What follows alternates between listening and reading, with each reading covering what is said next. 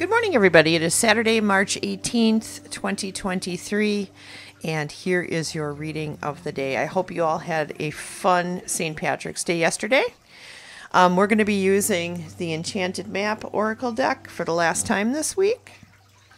We're going to be using the tarot cards for beginners. You guys all have to let me know if you like this deck, if you think that this would be a useful tool for you. And we're going to be pulling a mindful message as well. So let's get these cards shuffled. And as I do, I'm going to ask the angels to protect us. I'm going to ask the spirits of the land and my home to surround us. And I'm going to ask the ancestors to give us wisdom. What do we need to know today, Spirit? Share your wisdom with us, please.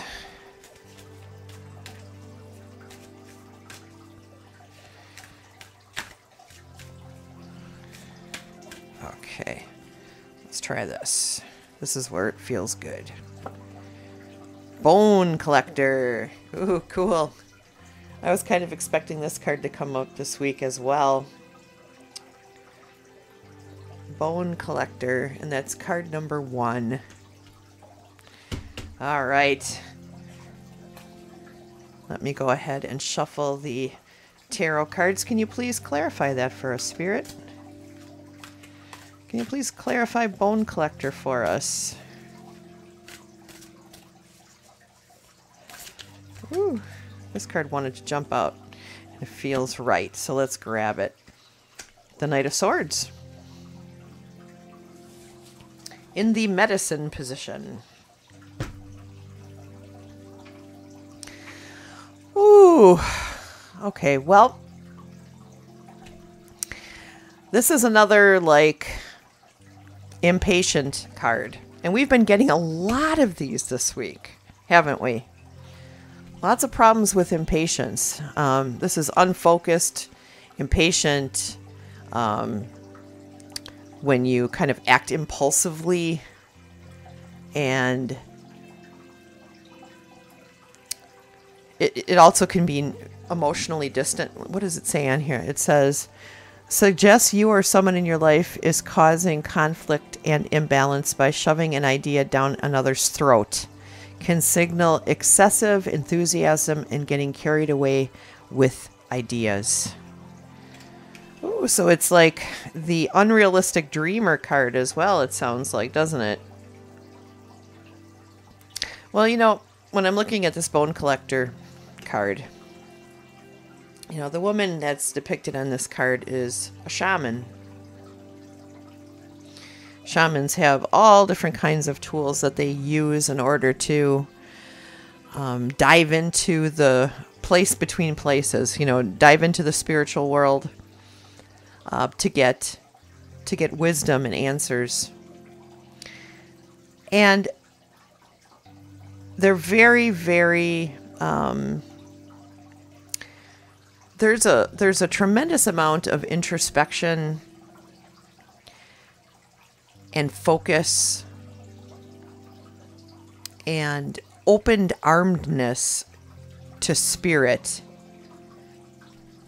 when they dive into their, you know, into their spiritual practice. You know,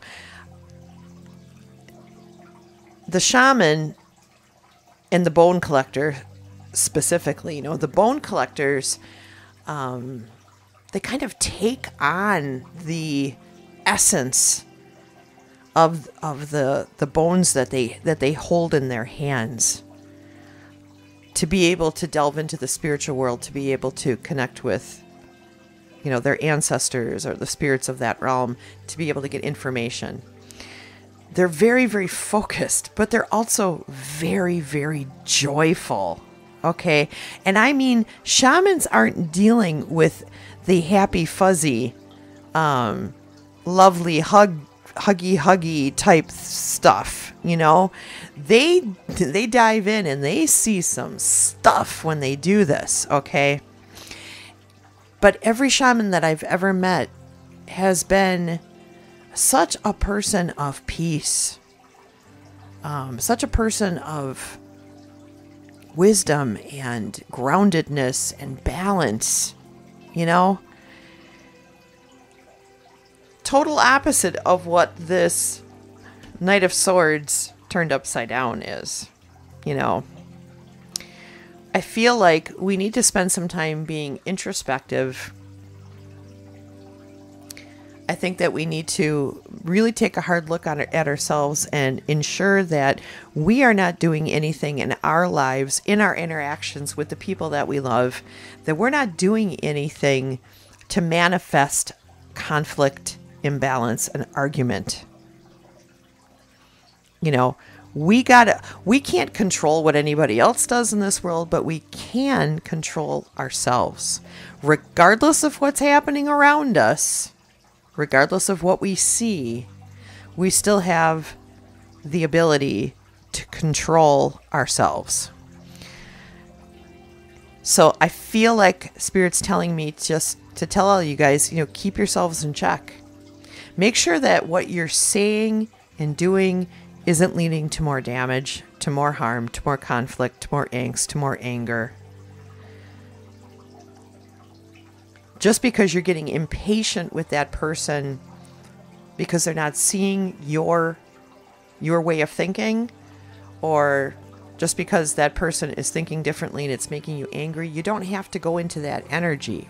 You know, you don't. Be patient, be kind, be compassionate, listen to what they have to say, think about it, and then have your non-reactive answer. And that's advice for me too, because I'll tell you, you know, I'm one of those people where if I hear somebody saying something that I'm just like blatantly against, I can go from 0 to pissed off in like a nanosecond. That's something I'm working on. You know, that reactionary, getting angry because I feel like my ego is being attacked, you know? Because when somebody like looks at one of your ideas and poo-poos it off or just doesn't like it, you know, that can really hurt your ego. That can make you feel terrible, right? But we have to understand that even if that person is wrong, their perspective is still a valuable tool that we can use to better ourselves. And we have to look at it that way. Not as a knockdown criticism, even when they are. Right? Even when they are, we don't have to act that out. We can just take what we're learning and use it to better ourselves. We can always take those things and turn them around, right? And I feel like that's what Spirit is telling me today with these two cards, you know? Let's pull a mindful message. It is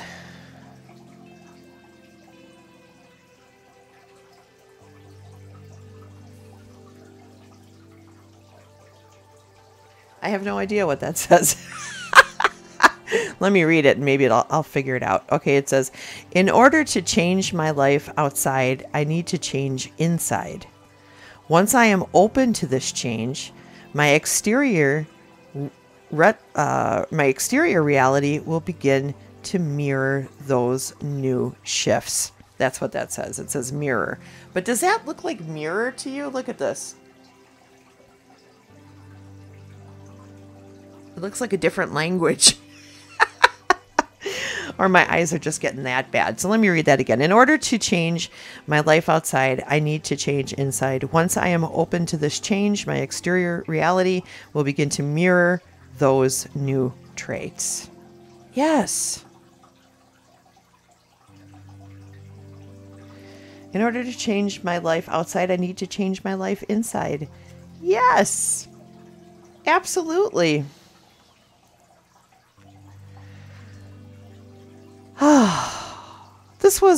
This was a tough reading. This was a tough reading. I think some of this is specifically for me, you know. It's specifically for me.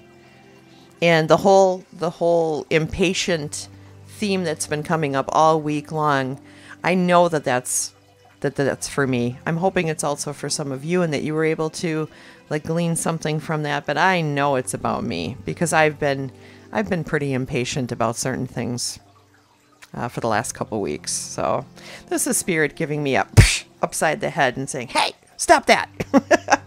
So anyways, I love you guys. I hope that you all have an amazing day, an amazing weekend. I'll see you all tomorrow for my weekly reading.